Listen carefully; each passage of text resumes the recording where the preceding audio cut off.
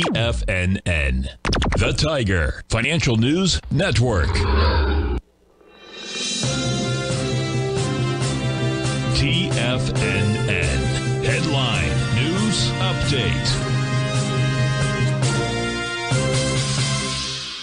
Good morning, everyone. Basil Chapman here, Tiger Financial News Network, 10 o'clock.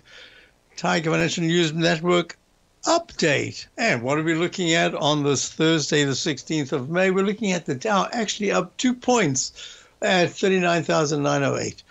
It has continued that leg C, even though it's by a fraction, all-time high. That's really fantastic action. We should still get a leg D. That'll take us into next week.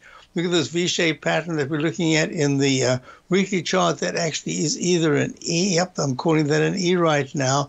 This is going to be fascinating because some divergence between the diamonds and the Dow, etc. But in the meantime, cash is king because cash is trading very nicely. Let's look at the S&P. The S&P is trading after an all-time high yesterday, up about 5 points at 53.13.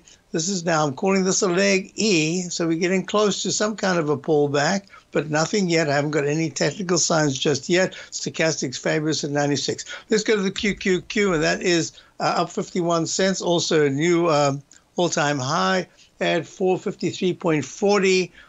We got the IWM, which is lagging a little bit. It was leading, now it's lagging, down 1 at 208.39. It has got to a peak E. It's got a little way to go to the 211.68. I don't know if it's going to do it in this particular move. We'll see. Hey, let's go to gold. Gold was up earlier, then it was down, and now it's down 13. Did it make a new recovery high? Is this going to possibly be a peak C? No, it did. So this is the leg C, acting quite well. Silver was acting a little bit better, and now it is up 2 cents. It's actually... It's really doing quite a bit better than gold these last few days.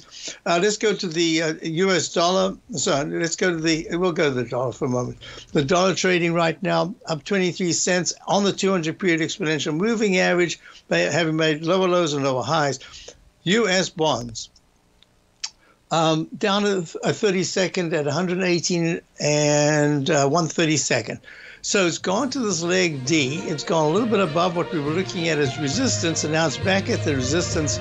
At least it's going higher so that the yields are coming down. And what we want to do, we want to go to crude oil. Crude oil is up 98 cents, 79.59. Basil Chapman, Tiger Editions Hour coming up in a few minutes' time. Hope to see you. It's going to be an exciting session. Be back in a few minutes.